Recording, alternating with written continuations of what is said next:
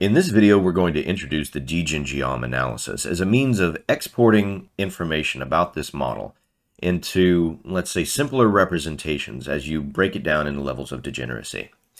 So at the highest level, we can think of this aircraft as the outer surface of all of these components. So we've got, say, the wing, the tails, the pod that runs down the middle. All of those things have these patches that have things like surface normal and individual patch areas, etc., all associated with them. So that's one level. But this aircraft could be represented in a bit of a simpler way by smashing it down into its potato chip or its camber degen surface. Now this is what VSP Aero is looking for when it runs vortex lattice mode. So all of the information about those surface patches are still there. They've just been smashed down and the information is tagged on these plate representations rather than a three-dimensional surface. And so the surface normals associated with this patch, you can see that they're thin. This is not a solid body anymore. So what is up and out on a two-dimensional surface? It's kind of arbitrary. But you can see that body components are collapsed down to, say, two cruciform intersecting bodies, one vertical, one horizontal as it moves along in the U direction or along the body itself.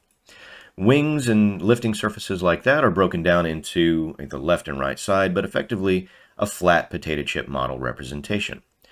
So we do still have surface patch area, we have segment area, coordinates for all these points and nodes, that's all still there. But we could break this down even farther and say, rather than having all of this extra information in here, we only really want something that's basically a beam or a stick representation.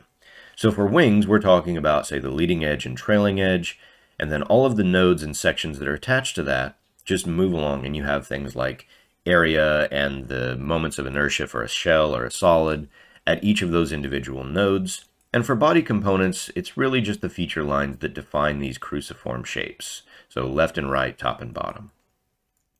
One layer farther, we've got, say, a point representation. And in this case, each of these components, and there are 6 total in this aircraft, would be represented by a point at the centroid with things like moments of inertia or the wetted area or volume of that specific chunk of the component.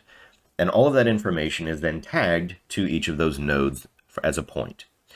And so DegenGeom produces all of this information for you on the aircraft. So it takes the surface representation and smashes it down to subsequently simpler representations of the components themselves. And so that's what DegenGeom is doing under the hood. In a subsequent video, we're going to look at the file and take a gander at what is actually in there, some of the information that's included, and even a handy way of visualizing what's going on in these file structures.